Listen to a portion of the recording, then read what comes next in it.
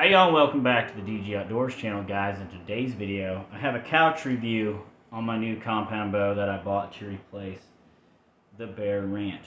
Guys, this is the SAS Scorpii. SAS stands for Southland Archery Products, okay? They are based out of California. This is a 28-inch axle-to-axle bow, okay? And it runs from 30 to 50 pounds, okay, in this model. Alright, and the bow has the mods where you can change the draw lengths without needing a bow press, okay, and it's actually a really nice bow. The only complaint I have about the bow itself is some of the, what do they call it? The coating, the camouflage coating, when they hydro dip it, is already coming off, like right here on this side, and then down here on that spot right there. But other than that, this is really nice. Now this bow is adjustable. Sorry, I just hit the tripod. Adjustable from,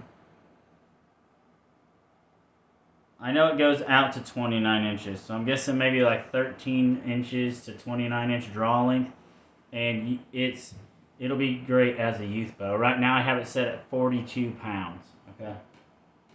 Now the instruction manual it comes with looks like this, okay? You can buy a whole SAS Scorpii package from Walmart.com for $179.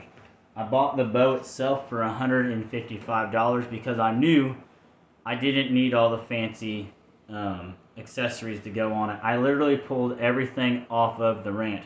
The Trophy Ridge sight, the Trophy Ridge stabilizer, the Trophy Ridge wrist sling, all came from the ranch. These limb savers, the limb saver dampeners here, I bought for the ranch itself.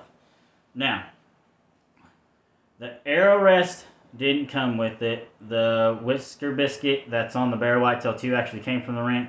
This was one I had from another bow. It's just a 3-brush capture rest.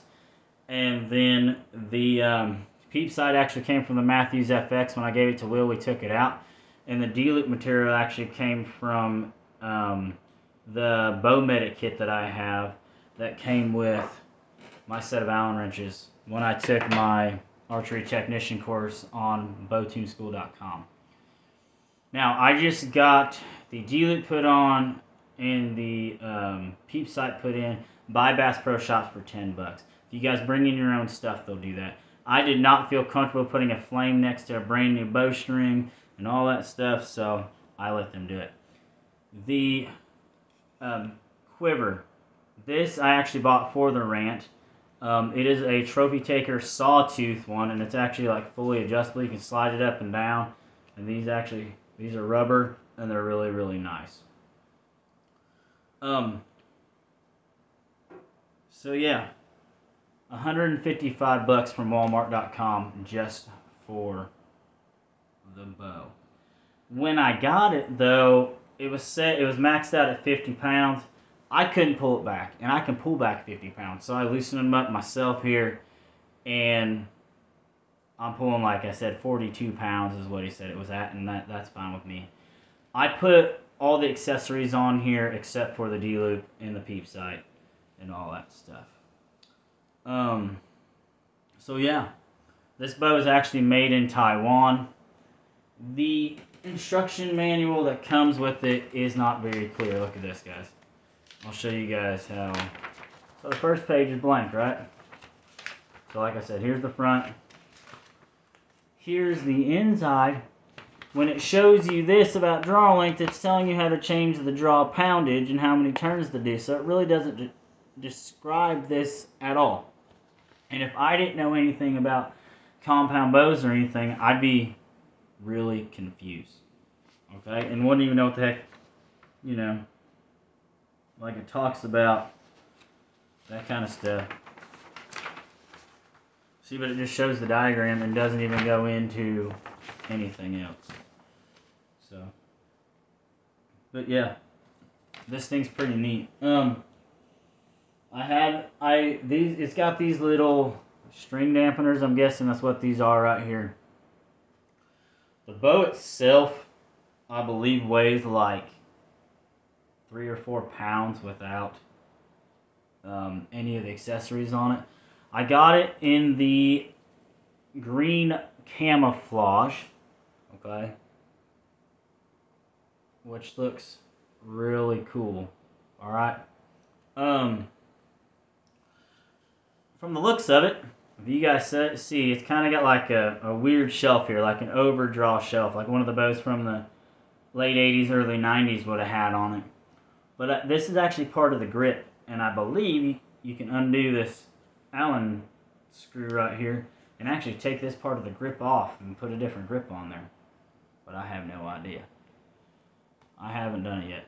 I won't be able to shoot it tomorrow. I'm going to go see some family. So that's why I wanted to do a couch review for you guys and show off the new bow. I like the shorter axle-to-axle bows. I'm going from a 36-inch axle-to-axle bow to a 28.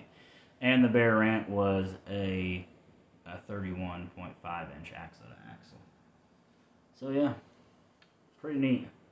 You know, you can adjust it just by undoing these screws like a normal compound bow. Sorry. But yeah, the only markings this thing has on it right here to know that it's 50-pound limbs is this white thing right here. This is CB50. So yeah, pretty nice. And I just threw this thing together with all the components that I had from the other bow.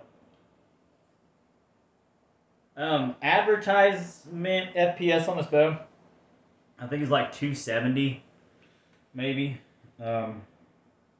But if I can draw it sitting down out of a blind and everything, then that's awesome. It does have a really nice string stop down here. Rubber, real squishy. The string doesn't seem to be very bad quality on it at all.